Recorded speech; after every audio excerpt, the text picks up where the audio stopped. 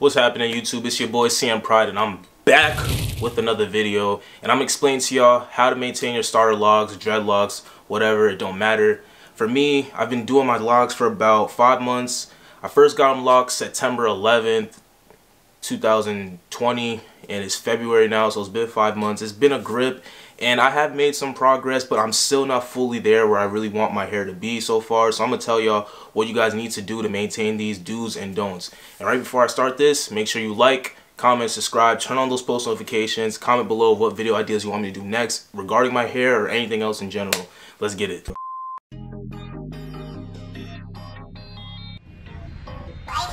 Ballin' hard, break the rules. I didn't come here to lose.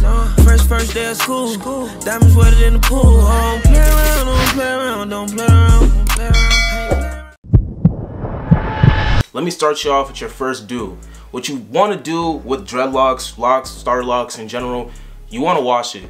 I know they tell you when you first start off you're not supposed to wash it because, you know, it's going to mess up the pattern, it's going to mess up, you know, the area or how it is, but you maybe leading to 3 months after it's in, you want to wash it about once every couple weeks. And once you get it done, they're gonna wash it for you anyway. If you have your, like, if you have a dreadlock lady or a starter lady, they do it for you. But on your own time, you want to get water onto this probably after the 3rd or 4th month of you growing this. You want to wash it about once every couple weeks. See, what you don't want to do is go to sleep and not cover your hair with nothing. Like, don't, if you just go to bed with your locks or dreadlocks and you don't cover it, you're setting yourself up for failure because you're gonna mess your shit up. I'm not even gonna lie to you. Say for example, like, hold on, every night I use a do-rag to go to sleep to cover my locks so they're protected, they can be matted, so none of the locks like unravel or the coils get messed up. Or for example, hold on one more time, you can use a bonnet, you know, easy to put on, just like that, cover it up.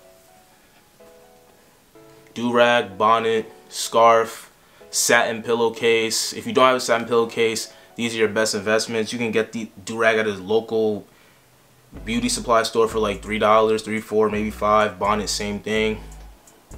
It's cheap. Always cover your head, cover it up good, tie it around, and you will be straight. Or if it's really, really cold outside and you don't want nothing, you know, you don't want your head to be too cold, you can use a beanie hat like this, you know, slide that on, you're good. Just like that. And make sure y'all put oil in your hair. That's another do.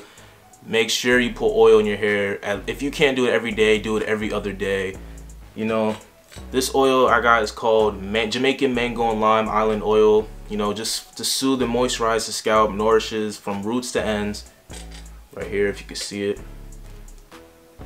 I put this on every other day. I didn't put it on today, so I'm gonna just show y'all what I do with this. Not too much. And I just go all the way around. I go down from the back to the side. Simple. Don't put too much on. It's gonna help your locks. It's gonna get them tight, and it's gonna have your hair smelling good too.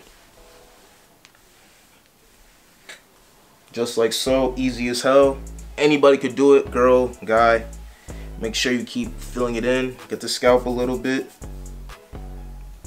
Just like that. These are, I got this at my local beauty supply store. There's only about, it's like $4. Like, this is cheap to maintaining dreads. Maintaining dreads to me is the cheapest part. Like, actually getting them done can be outside of some people's tax bracket, but I'll help y'all. Y'all figure this out. Like, I'll help you guys figure it out. What you don't want to do, what else you don't want to do with these dreads, with your starter locks, is you don't want to always touch them like while you're chilling. Like, you don't want to play around with them. You don't want to pull them down. You're gonna mess up the structure. You're gonna mess up the form.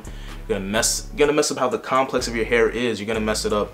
You want to leave it alone for as long as you can. Don't try your best not to touch it. The only time you should be touching your locks is if you're applying oil, you're about to go to sleep, putting your do-rag or bonnet on, putting your hat on, or if you're just shaking whatever's in your hair, or if you're in the shower, you just want to get something out.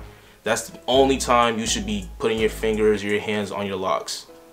True shit, like, because if you always play with it, you're just gonna mess it up. Like, you're gonna mess up the form, you're gonna mess up the coils, you're gonna mess up the twist. it's gonna take so much longer for your hair to lock. Like, I'm telling you. Another don't, I know this may sound ridiculous, is stop looking at the mirror. Like, I'm talking for my new dreadhead starter locks. Like, stop looking in the mirror, stop doing all this. Oh shit, like, oh.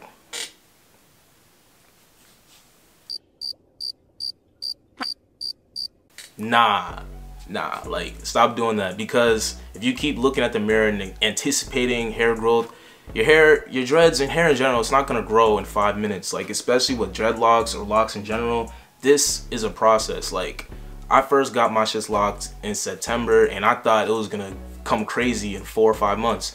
4 or 5 months later, I'm still kind of at the same length. Yes, it's growing, but I realized that this is gonna take time. This is a process. You just gotta be patient. Once you stop looking at the mirrors, take all the mirrors away, and you stop stressing about how your hair looks compared to other people's locks and all that, you'll be good. And then when you realize your hair is long enough, you will stop caring and your hair will just start growing. Like, don't worry about it. Everything is a process. Like, everything's a process. Nothing happens overnight. Just like working out, bettering yourself as a man or woman, everything takes time. Trust me. Like, when you're doing this, like this locks, you're taking this risk, it takes time. I knew it since September and I still know it now. These will take a long time, and I'm down for the journey. I don't really care. I'm down with it. I like this style, and I'm telling you, you're just gonna have to wait and be patient. Make sure you retwist your hair. If you don't have a stylist to do it yourself, just get one strand like this, just do that and clip it down. You'll get used to it. Take you about 2 months. Me personally, I got my hair retwisted at a salon once every 2 months. I used to do once every month, but I realized that if you keep retwisting it too much, it takes a longer time. So for me, I just do it, I'm going once every couple months, and that's like a better investment for me, because I don't want to just throw my money out there all the time when I'm getting these done, because this is an expensive style, expensive process. So you want to do this retwist once every couple months and you'll be good.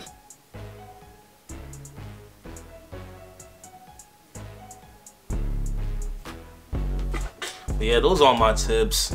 Main thing is have fun with your lock journey, your starter locks, your dreads, no matter how long it is, how short it is, because I heard from multiple people that once it gets really long, it's very draining to take care of. It's harder, but I'm with it. I'm just want to know if you with it. So basically, have fun, do what you got to do, you know, do what you want with them. Take this advice or not, but hey man, I'm here to help. As usual, make sure you like, comment, subscribe. Comment down below what other tips you want to hear of my dreadlock journey, or whatever tips you want for this. I'm gonna see y'all soon. Peace.